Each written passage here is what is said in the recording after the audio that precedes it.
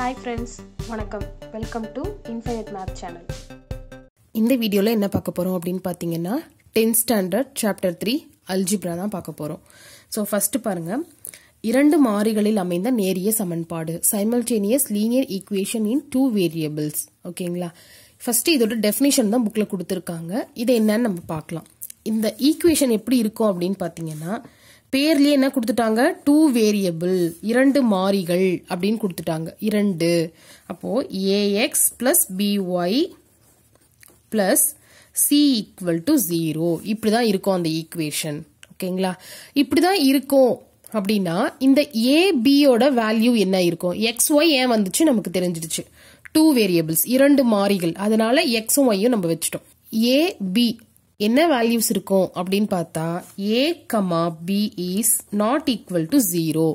0வா இருக்கக்கூடாது. ஓகேங்களா?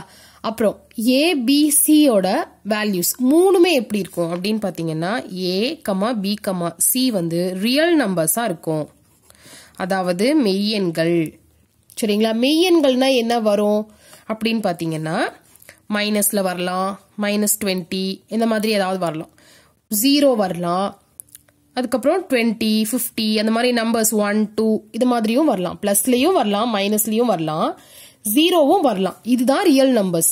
ஆனா ஒரு கண்டிஷன் என்னது, ஜீரோங்கிற வேல்யூ மட்டும் ஏ பிக்கு கிடையாது. அதுதான் ஃபர்ஸ்டே சொல்லியாச்சு. ஏவும் பியும் ஜீரோவா இருக்கக்கூடாது. அப்போ சி மட்டும் தான் ஜீரோவா இருக்கலாம்.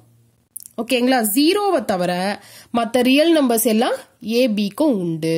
ஒன்னே ஒன்னு ஞாபகம் வச்சுக்கோங்க, ஏவும் பியும் ஜீரோவா இருக்கக்கூடாது. ஏபிசி மூணுத்துக்கும் என்ன வேல்யூஸ் வரலாம்னு கேட்டீங்கன்னா ரியல் நம்பர்ஸா வரலாம். அடுத்தது ஒரு முக்கியமான விஷயம் என்னன்னா, இந்த ஈக்குவேஷனோட பவர் எப்படி இருக்கும்னு பாத்தீங்கன்னா 1 இருக்கணும். ஹையஸ்ட் பவர் எப்படி இருக்கணும், 1 தான் இருக்கணும். ஏன்னா இப்ப எக்ஸோட பவர் என்னது, 1 தான், ஒய்யோட பவரும் 1 தான். இப்படி இருந்தாதான் அது லீனியர் ஈக்குவேஷன்.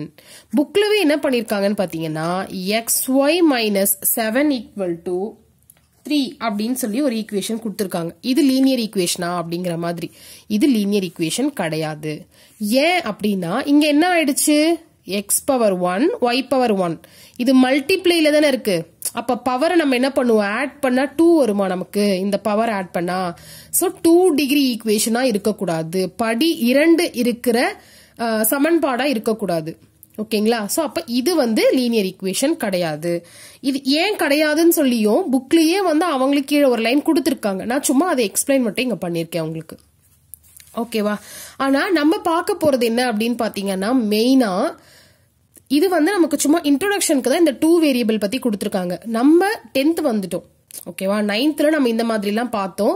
சோ இப்ப நம்ம 10th வந்துட்டதுனால நமக்கு 3 வேரியபிள் ஈக்குவேஷன்ஸ் தான் வரப்போகுது. 3 மாறிகளில் அமைந்த நேரிய சமன்பாடு.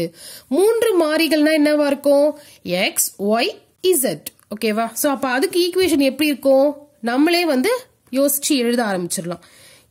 ax plus by plus cz plus d equal to 0. ஓகேங்களா? இத மாதிரி இருக்கிறது தான் என்னது, 3 வேரியபிள், 3 மாறிகளில் அமைந்த நேரிய சமன்பாடு.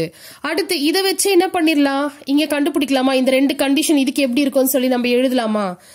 a, b, c வந்து ஜீரோவா இருக்கக்கூடாது, is not equal to 0. a, b, c.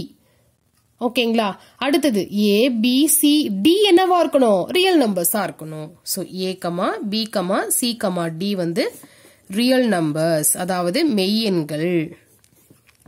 புரிஞ்சிருச்சா? இதுதாங்க மெயினா இன்ட்ரோடக்ஷன்.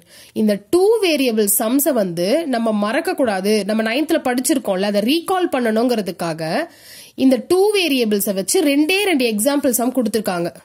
3.1 3.2. ஓகேவா? நம்ம வந்து இப்ப 10th வந்துட்டோம், எதையுமே நெக்லெக்ட் பண்ணக்கூடாது. இது பார்க்க மாட்டேன், இது வேணா, இது எனக்கு புரியாதுலாம் நம்ம நினைக்க கூடாது. எல்லாத்துக்கும் முன்னாடி சொன்ன மாதிரி டே 1ல இருந்து எஃபர்ட் போட்டு புரிஞ்சுக்கிட்டீங்கன்னா, ஃபர்ஸ்ட் புரிஞ்சுக்கிட்டீங்கன்னா சிலபஸ் முடிக்கிறதுக்குள்ளவே உங்களுக்கு இந்த சம்ஸ் எல்லாம் புரிஞ்சிடும். அதுக்கப்புறம் நம்ம நல்லா பிராக்டிஸ் பண்ண நம்ம ஈஸியா அண்டர்ஸ்டாண்ட் பண்ணிக்கலாம். ஓகேங்களா? சோ இதுக்காக, இதை புரிஞ்சுக்கிறதுக்காக தான் 3.1 3.2 ரெண்டு எக்ஸாம்பிள் சம்ஸ் கொடுத்திருக்காங்க. மித்த எக்ஸாம்பிள் சம்ஸ் எல்லாமே பாத்தீங்கன்னா 3 வேரியபிள்ஸ் வச்சுதான் 3 வேரியபிள்ஸ் வச்சு கொடுத்திருக்க எக்ஸாம்பிள் சம்ஸை வச்சு தான் நமக்கு எக்ஸசைஸ்லயும் இருக்கு. நம்ம இந்த மாதிரி சம்ஸ் தான் பார்க்க போறோம். ஓகேங்களா? சோ இப்போ வந்து ஒரு இந்த எக்ஸாம்பிள் சம்ஸ் ஒரு ஞாபகப்படுத்திக்கிறதுக்காக இந்த 3.1 3.2 மட்டும் இப்போ எக்ஸ்பிளைன் பண்றேன். அதுக்கப்புறம் நம்ம வந்து எக்ஸசைஸ் சம்முக்கு போயிட்டு 3 வேரியபிள் சம்ஸ் எல்லாம் எப்படி சால்வ் பண்றது, அதுக்கு என்ன கண்டிஷன்ஸ்லாம் இருக்கு அப்படிங்கறத நம்ம பார்த்துக்கலாம். ஓகேவா? இப்போ ஃபர்ஸ்ட் 3.1 போடுறேன். 3.1 சம் பார்க்க போறோம். எக்ஸாம்பிள் சம்ஸ் தான். ஸோ ஃபர்ஸ்ட் பேசிக்கா தான் இருக்கும். இந்த மாதிரி சம்ஸ்லாம் நம்ம 9th படிச்சுட்டோம். ஓகேங்களா? ரீகால் தான் இங்க பண்ண போறோம். ஃபர்ஸ்ட் என்ன கொடுத்திருக்காங்கன்னா the father's age is 6 times his son's age. இந்த லைனை படிக்கிறப்ப என்ன புரியுதுன்னா அப்பாவோட வயசு பையனோட வயசை பத்தி ஏதோ இந்த சம்ல இருக்குன்னு தெரியுது. ஓகேங்களா? சோ ஃபர்ஸ்ட் என்ன பண்றேன்னா father's age வந்து x அப்படின்னு வச்சிடறோம். நம்ம வச்சுக்கிறது தான். ஓகேங்களா?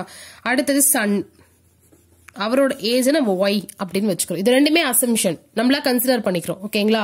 அப்பாவோட ஏஜ் எக்ஸ்னும் பையனோட வயசு வந்து ஒய் அப்படின்னு நம்ம கன்சிடர் பண்ணிக்கிறோம்.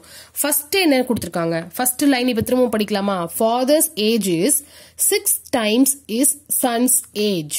அப்பாவோட வயசு அவங்க கொடுத்திருக்கிறத வச்சே, ஓகேங்களா, அப்பாவோட வயசு ஃபாதர்ஸ் ஏஜ் என்னது நமக்கு எக்ஸ். அப்போ எக்ஸ் இங்க இஸ் அப்படின்னு வந்தாவே ஈக்குவல் டு அர்த்தம். ஓகேங்களா? Equal to 6 times is son's age. 6 times son's age என்னது y. அப்ப 6y. இது first equation. ஓகேங்களா? அடுத்து செகண்ட் என்ன கொடுத்திருக்காங்கன்னு பாருங்க. 6 years hence அப்படின்னா ஹென்ஸ்னாவே என்ன அர்த்தம்னு பாத்தீங்கன்னா பிறகு, after 6 years அப்படிங்கிற மீனிங். சோ இந்த வேர்டுக்கான மீனிங் தெரிஞ்சிடுச்சுன்னா இந்த சம் ரொம்ப ஈஸி. ஓகேவா? 6 வருஷத்துக்கு அப்புறம் 6 years hence the age of father. 6 வருஷத்துக்கு அப்புறம் அப்பாவுக்கு வந்து 6 வயசு அதிகமா இருக்குமா? இப்ப நமக்குமே அப்படித்தானே. இப்ப வந்து ஒரு வயசு இருக்குன்னா 6 வருஷத்துக்கு அப்புறம் நமக்கு 6 வயசு நமக்கு அதிகமா இருக்கும். நம்ம பெரிய பசங்களா தான் மாறி இருப்போம். ஓகேவா? அதேதான். ஃபர்ஸ்ட் அப்போ எக்ஸ் பிளஸ் 6 வச்சுக்கலாம். அப்பாவோட வயசு 6 வருஷத்துக்கு அப்புறம் இந்த வயசை விட 6 அதிகமா இருக்கும். So X plus 6 equal to என்ன கொடுத்திருக்காங்கன்னு பாருங்க. fathers will be 4 times his son's age. 4 மடங்கு ஆயிருக்கும். பையனோட வயசை போல 4 times 4 மடங்கு. அப்போ 4 times ஒய்யே போட முடியுமா? போடக்கூடாது. ஏன்? பையனுக்கும் 6 வயசு அதிகமா இருக்கும்ல. சோ அப்போ y plus 6 ஏன்னு புரிஞ்சுக்கணும். சரிங்களா? இது ஈக்குவேஷன் நம்பர் 2. இத வச்சு நம்ம எக்ஸ் ஒய்யோட வேல்யூ கண்டுபிடிக்கணும். அப்பாவுடைய வயசும் பையனோட வயசும் என்ன அப்படின்னு சொல்லி அவங்கள நம்ம கேக்குறாங்க. சரிங்களா? ஏஜ் என்னன்னு கண்டுபிடிக்க சொல்லிருக்காங்க. அதாவது இது பிரசன்ட் ஏஜ், இது வந்து 6 வருஷத்துக்கு அப்புறம் பிறகு. சரிங்களா? தமிழ்ல அதேதான். அப்பாவோட வயசு வந்து பையனோட வயசை போல 6 மடங்கு, அதனால அது கொடுத்தாச்சு. 6 வருஷத்துக்கு அப்புறம் அப்பாவோட வயசு அதிகமா இருக்கும், அதனால இதை போட்டாச்சு. 4 மடங்கு பையனோட வயசும் 6 அதிகமா இருக்கும். இது முடிஞ்சிச்சு. இப்ப பாருங்க, x ஈக்குவல் டு 6y அப்படின்னு இருக்கா? அப்ப நம்ம என்ன பண்ணலாம்? இங்க x இருக்கிற இடத்துல 6y சப்ஸ்டியூட் பண்ணிடலாம்.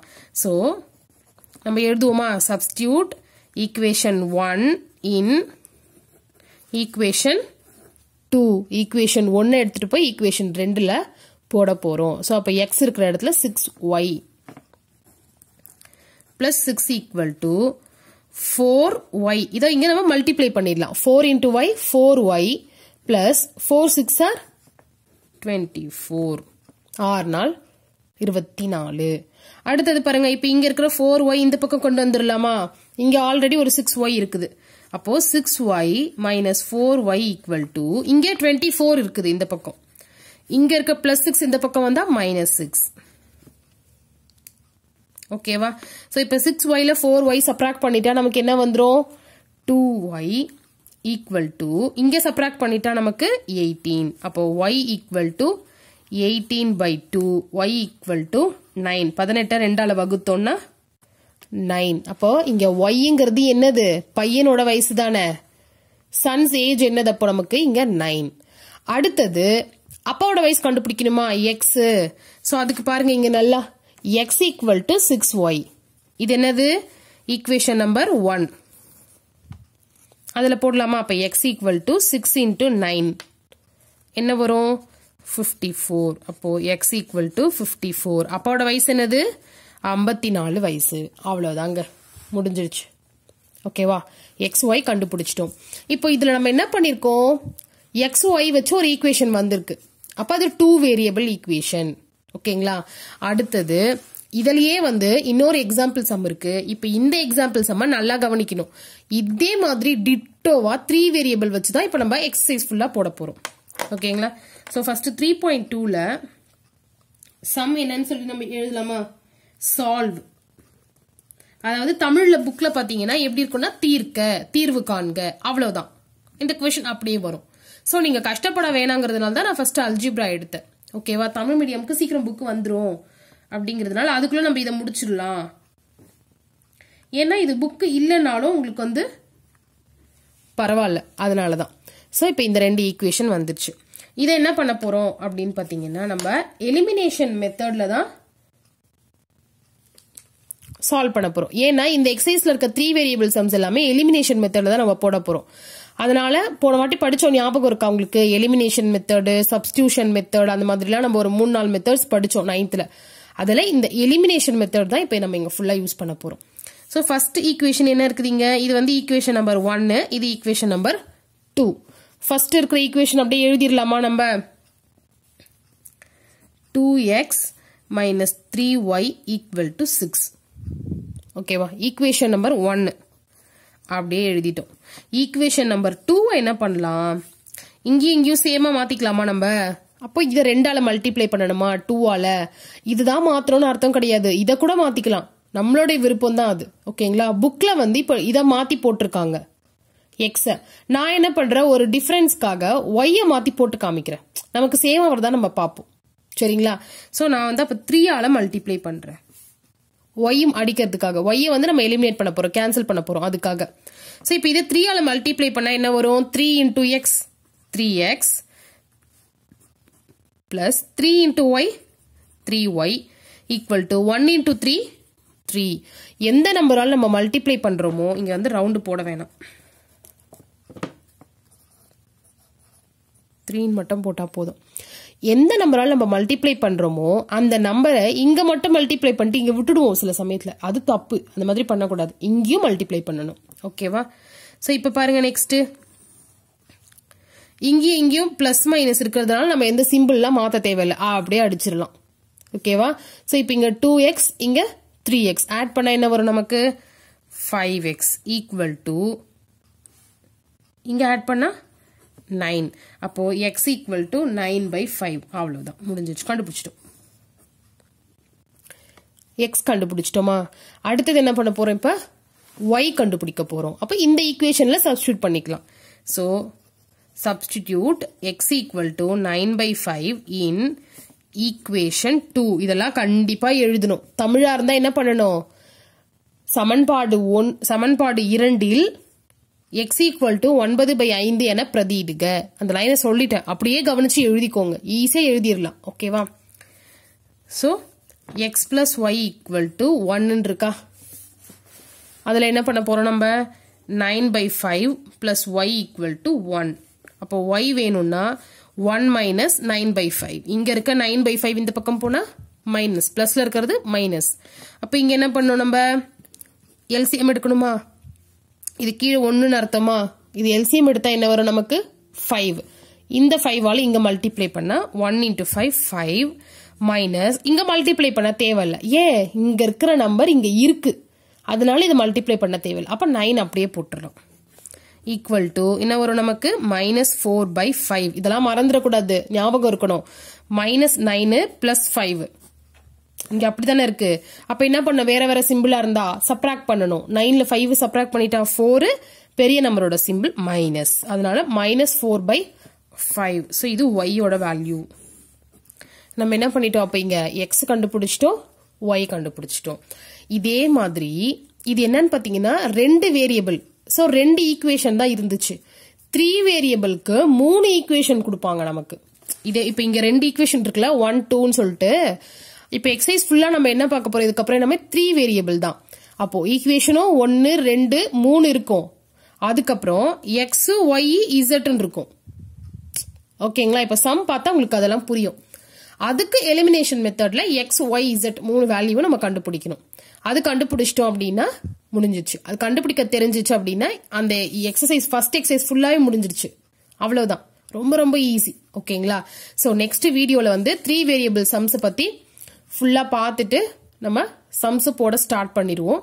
இந்த வீடியோல எக்ஸ்பிளைன் பண்ண சம்ஸ் உங்களுக்கு புரிஞ்சிருக்கும்னு நினைக்கிறேன். மறக்காம வீடியோவை லைக் பண்ணுங்க, உங்க ஃப்ரெண்ட்ஸ்க்கும் ஷேர் பண்ணுங்க. இப்பத்துல இருந்தே டே 1ல இருந்தே நல்லா ப்ரிப்பேர் பண்ண ஸ்டார்ட் பண்ணுங்க 10th. ஓகேங்களா? தேங்க்யூ. இன்ஃபைனைட் மேத் சேனலை பாருங்கள், லைக் பண்ணுங்கள், ஷேர் பண்ணுங்கள், சப்ஸ்கிரைப் பண்ணுங்கள். தேங்க்யூ.